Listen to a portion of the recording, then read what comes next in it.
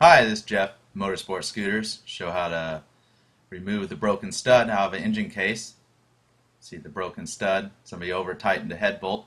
Here are some of the tools we need. You need a drill with the proper size drill bit, center punch, some cutting oil or just light oil to help the drill bit drill.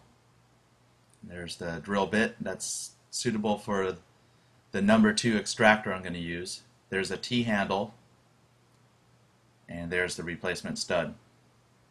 I'm going to grab my number 2 extractor, suitable for a 6mm stud I'm going to remove.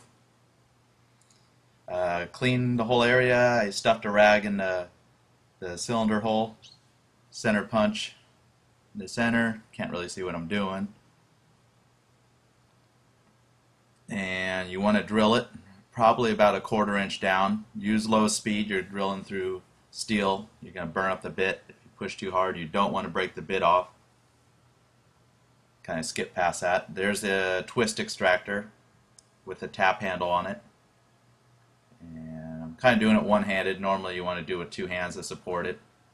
But this one started pretty easily. Sometimes you got stubborn ones that you got to heat up to get it going.